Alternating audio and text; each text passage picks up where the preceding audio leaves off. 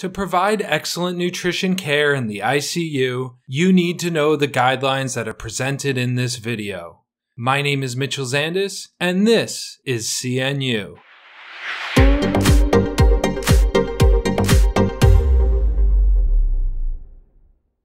The American Society for Parenteral and Enteral Nutrition kicked off 2022 by releasing the 2021 guidelines for the provision of nutrition support therapy in the adult critically ill patient.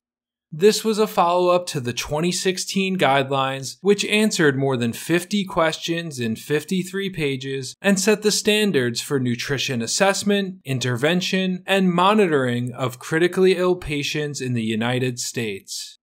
They covered a number of aspects of nutrition care, from dosing of nutrition support to formula selection and disease-specific feeding strategies for conditions like sepsis, obesity, and renal failure. So, when you first open the 2021 guidelines, you may feel a little underwhelmed because it's only 30 pages long and answers a much more narrow set of 5 questions. If you're like me, you may be wondering, why did ASPEN answer so many fewer questions this time? Thankfully, the answer to that question is stated explicitly in the paper. That brings us to the first major difference in the new guidelines: how they were created. The 2016 guidelines answered questions using a combination of randomized control trials, non-randomized cohort trials, prospective observational studies, and retrospective case series. It also made some recommendations on expert consensus. But the 2021 guidelines included randomized controlled trials only, restricted the publication dates from 2001 to 2020, and excluded all expert consensus recommendations.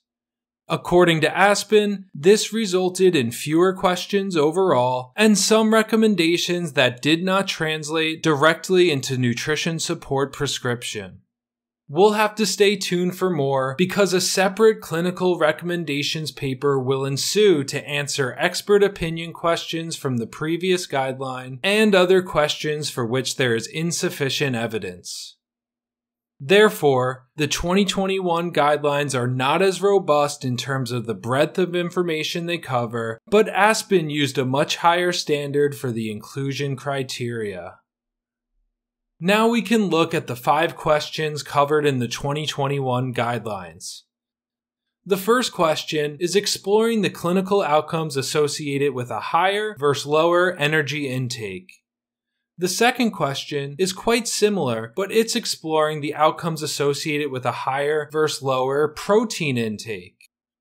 Question number 3 is exploring the difference in outcomes when you use parenteral nutrition versus enteral nutrition as the primary feeding modality in the first week of critical illness. Then the fourth question is exploring the use of supplemental parenteral nutrition in the first week of critical illness and the outcomes associated with either doing that or not doing it. Finally, the 5th question is broken down into 2 distinct parts, but they're grouped together because they're basically looking at the same thing. What are the clinical outcomes associated with using a 100% soybean-based intravenous lipid emulsion for parenteral nutrition compared to using a mixed oil intravenous lipid emulsion or a fish oil-based intravenous lipid emulsion? For question 1, ASPEN found no significant difference in clinical outcomes between patients with higher versus lower levels of energy intake. Using the range of the mean energy intakes they studied, they suggest providing between 12 and 25 calories per kilogram in the first 7 days of an ICU stay. Following the grade process for rating evidence and recommendations, ASPEN rated the quality of evidence for this question as moderate. The strength of the recommendation is weak, which means there was a lack of certainty regarding the harms and benefits of it. As you can see, the updated energy recommendations don't specify nutrition risk or disease state. This is a departure from the 2016 guidelines, which provide energy recommendations based on nutrition risk and disease state.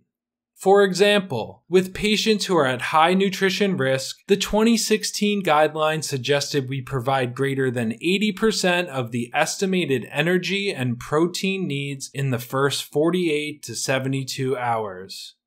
Then for patients who are at low nutrition risk, they suggested that they do not require specialized nutrition therapy over the first week of their hospitalization.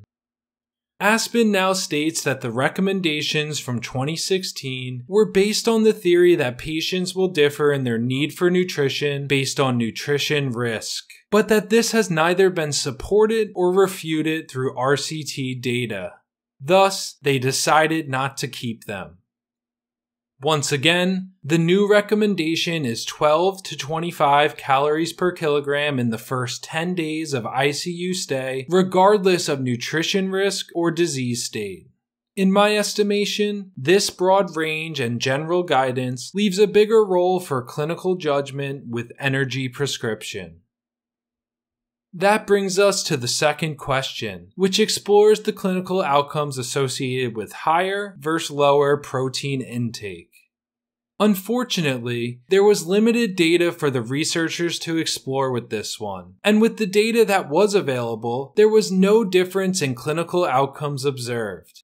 They decided that they couldn't make a new recommendation beyond the 2016 guidelines for 1.2 to 2.0 grams per kilogram per day. The quality of evidence for this recommendation was rated low, and the strength of the recommendation is weak.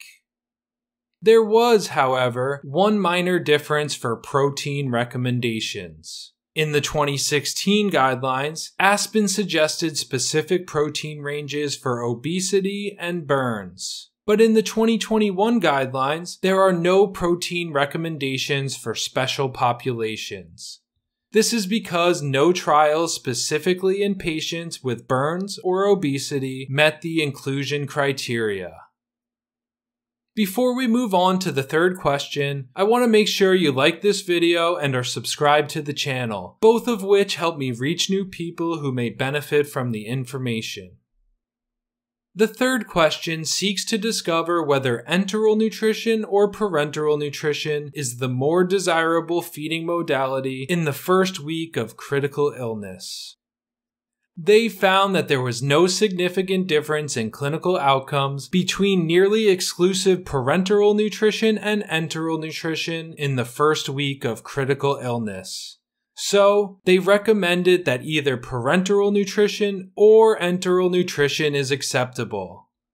For this one, the quality of evidence was rated high, and the strength of the recommendation is strong. This means there do not appear to be any harms or benefits concerning the choice of using enteral nutrition versus parenteral nutrition. That statement represents another departure from the 2016 guidelines. Previously, ASPEN suggested the use of enteral nutrition over parenteral nutrition, and it suggested that for patients at low nutrition risk, exclusive parenteral nutrition be withheld for the first 7 days. But the new guideline doesn't recommend one over the other, and instead recommends enteral nutrition or parenteral nutrition in the first 7 days regardless of nutrition risk.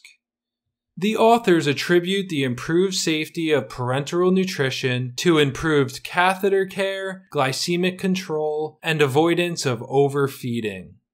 Despite these new recommendations, they do mention that the cost and convenience of providing enteral nutrition versus parenteral nutrition may be larger determinants of route of feeding early in critical illness. Therefore, it seems they anticipate that enteral nutrition will continue to be the preferred form of nutrition support when it's safe to provide it.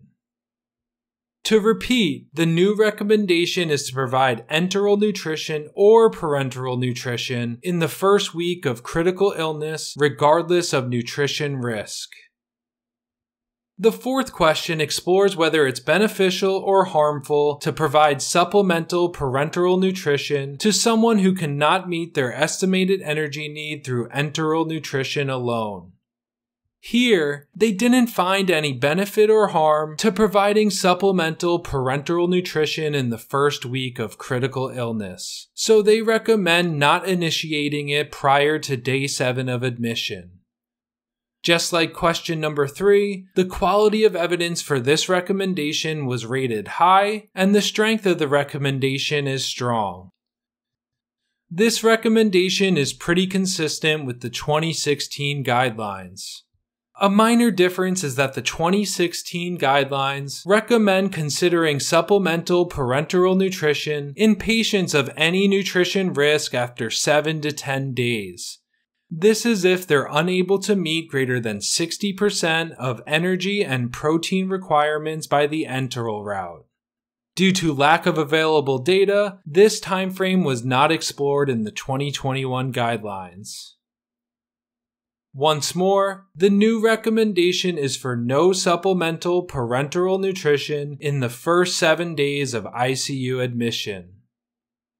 We saw earlier that the 5th question is separated into 2 distinct parts, but is essentially exploring the same question.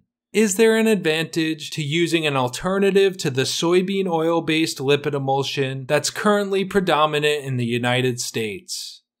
This has been a hot topic in recent years as products like Lipid and Omegavan have emerged with the potential to be less inflammatory options.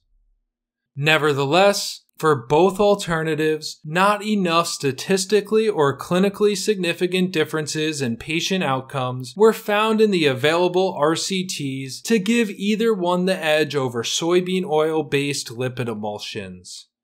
This was supported by quality of evidence that was rated low and a strength of recommendation that is weak. Since these products are new, they were not explored in the 2016 guidelines. I expect much more research on lipid emulsions to come out in the next 5 years. This is what the recommendations that come out of the 5 questions look like.